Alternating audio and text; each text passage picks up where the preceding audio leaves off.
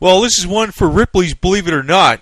I'll post a link below about this story. It's an elderly couple was pulled over after their Buckeye car decal is mistaken for a marijuana leaf.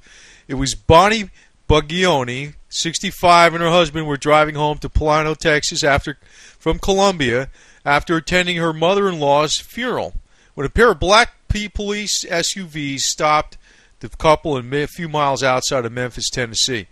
They weren't speeding or anything like that, but the guy asked her, "What are you doing with a marijuana sticker on your bumper?" Well, first off, it wasn't a marijuana sticker, but then second off, say it was a marijuana sticker. I mean, big deal. It's a sticker. Stickers aren't illegal, but, you know, they're ready to do the drug search and all that stuff, and, you know, they had their guns and all this stuff. But I'm going to tell you this.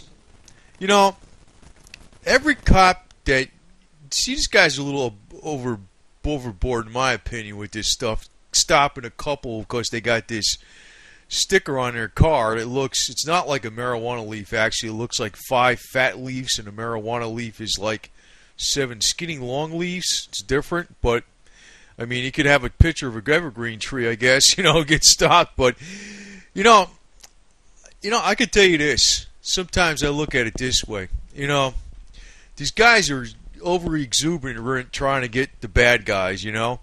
Well, for every cop you convince, not, you know, about smoking marijuana, but about medicinal marijuana and how it can heal cancer and things like that, and, you know, maybe ask them if you ever had a family member that died of cancer, and tell them about what medicinal marijuana oil does, you just made an ally.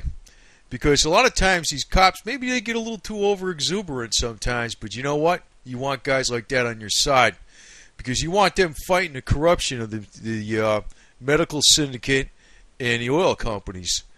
So, you know, you could take it 2 different ways. Pretty overhanded, you know, heavy-handed the way they handle this situation, but, you know, you could take it another way too. And that would be my approach, but pretty ridiculous what they did, the cops did, man. I mean, you know, take that sticker off your car. It looks too much like a marijuana leaf. And like, so what if it was a marijuana leaf? But, you know, those are the kind of guys you want to have convinced, though, that, in truth, just showing them truth and facts, how the medical community, the medical syndicate, keeps medicinal marijuana away from people and lets people die of cancer and have all these problems that could be solved with medical marijuana oil.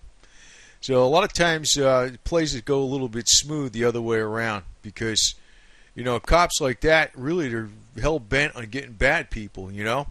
They just don't know exactly who the bad people are. That's the thing. They got fooled. So sometimes a little education goes a long, long way.